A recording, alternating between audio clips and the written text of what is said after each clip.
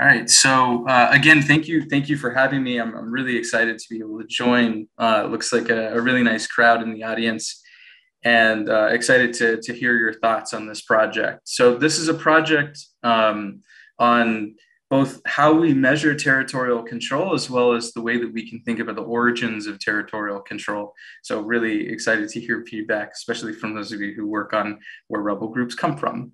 And I want to also highlight that this is a bit of a joint venture. What I'm going to be presenting to you here right now is a measurement exercise with an application, but it's part of a broader research agenda that involves folks like Maria Ballesteros, who's now a PhD student at Harvard, as well as Chris Blair, who will be starting in the fall at Princeton.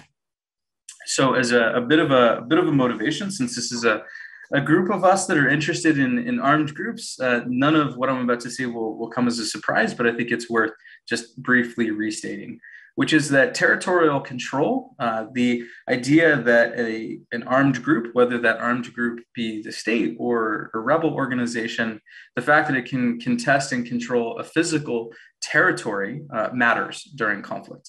It's going to influence the emergence of rebel organizations, whether or not it, for example, territorial control enables them to engage in tax collection, the provision of quasi-state functions, or the partial consolidation of political authority during an ongoing conflict.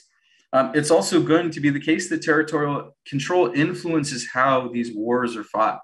And so these small wars are often contests over the control of a population, as well as the flow of information both to and from armed actors and civilians. Of course, beyond that, it's also going to influence, and this is where I think especially the policy relevant side is thinking about after conflict ends, what happens with reconstruction and development. And of course, these areas of control that are contested by insurgents during a war can eventually become pockets of resistance, even if the state wins a consolidated victory. But these might also be places that in the wake of a rebel-led victory might be exposed to disproportionate political and economic transfers. Okay. And yet, despite the fact that territorial control is central to the way that we think about how wars emerge, how those wars are fought, and what happens after a civil conflict ends, it is perhaps the least well-measured concept in the field. And so the existing measures in the field right now typically rely either on present or historical measures of rebel activity, especially rebel violence, or expert assessments. And so the tricky part about relying on rebel violence in order to measure where rebels have control is that usually that means that violence is going to be on both sides of the equation, since in the end, we typically are interested in studying the effects of control on the ability to produce violence. So violence on one side of the regression and violence on the other. And it's also the case that in order to think about this relationship between violence and control, we either have to assume that control is linear or is very specifically nonlinear in particular kinds of violence. And this again requires making a series of otherwise largely unfounded assumptions about the production of violence and its generalizability across conflicts. And so that's perhaps the reason why reliance on violence as a historical measure of control is problematic, but it's also the case that many of these studies focus on the use of expert assessments. Now, these also don't come with a few drawbacks, which is usually that they're tied to a foreign military actor. They're subject to what we might think of as the political economy of data collection, right? When and where the data is collected, as well as when it's released. There's a political dynamic there as well. It's also typically sensitive or classified or limited access, which means it's only going to be available for a small number of conflicts or a very small number of individuals, especially scholars, can have access to them. And more broadly, these kinds of expert assessments are going to be available for a very small number of conflicts throughout modern history, and they're going to be a non-random set of conflicts, right? So we might have concerns about generalizability. So a bit about what I'm hoping that we'll be able to talk about today, and hopefully get your feedback on, which is I'm going to walk you through an initial idea for a novel measure of territorial control that I think and my colleagues think have potentially very broad applications to the field beyond just the place where we're going to study it. I'm then going to show you some preliminary evidence where we implement and we can validate this theoretical measure. And then I'm going to talk to you a little bit about, if we have time, the economic origins of control. And in particular, we're going to leverage something about the economic shocks that occur in Afghanistan that vary both across years and across space, but their value is also going to vary within year, which we can take advantage of. All right, so a little bit about measuring control. And so just to take a step back, right, the state emerges in part because of its ability to collect and operationalize information on the civilian population, right? So this is sort of the core notion behind legibility. The fact that the state can gather demographic details, it can identify where taxable assets exist, and there's also an interest in being able to understand the attitudes and preferences of the subjects, of the governed, right? And information is central to modern state functions as well, especially the provision of public services. Understanding civilian needs is going to be a core input to understanding where those civilian projects need to be dedicated.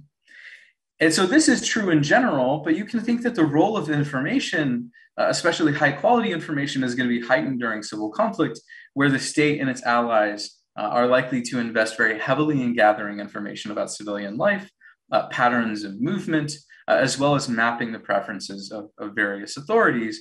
And one type of authority is the rebel side. Okay. And so the ability of governments to collect information itself is going to reflect state capacity.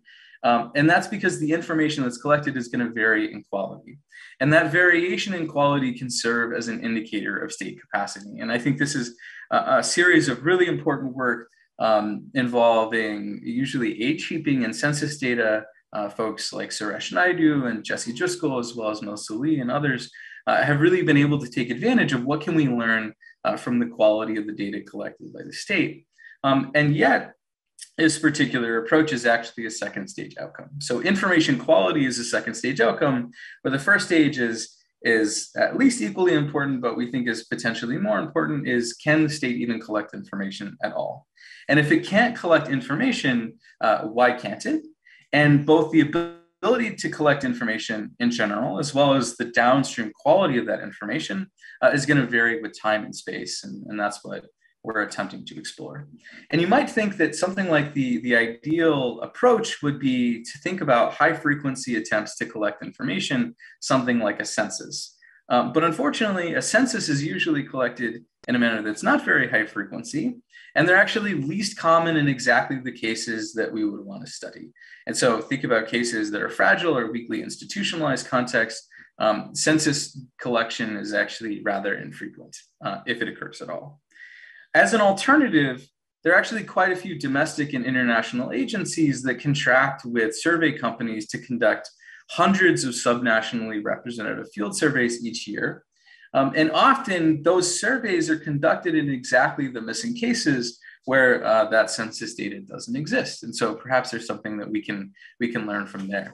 And the idea is that the sampling, resampling design of the surveys is itself a data generating process, especially if you can think about metadata on failed enumeration as potentially providing you insights on pockets of inaccessibility. And so what this looks like is that there was an attempt to conduct a survey in a particular place, but it failed for any number of reasons. If you have metadata both on the failure and why it occurred, you can potentially identify those pockets of inaccessibility. And so to kind of walk you through as a brief overview of what we talked about so far, you can imagine that regardless of what we study, whether or not it's census records or survey data, there's always an attempt to collect information. So there's always an enumeration attempt.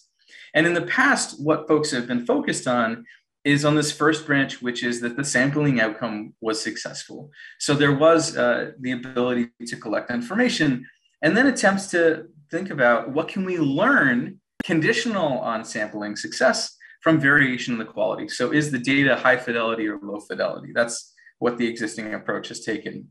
What we suggest theoretically is that you can take advantage of information from the lack of signal because of the failure of the enumeration event in general, right? And so, of course, there are many reasons why a failure could occur. It could be something like a failure of state capacity, like a lack of transportation. It could be something like the presence of other non-state actors that are largely irrelevant to territorial control, or it could be something like rebels' denial of entry to outsiders, okay?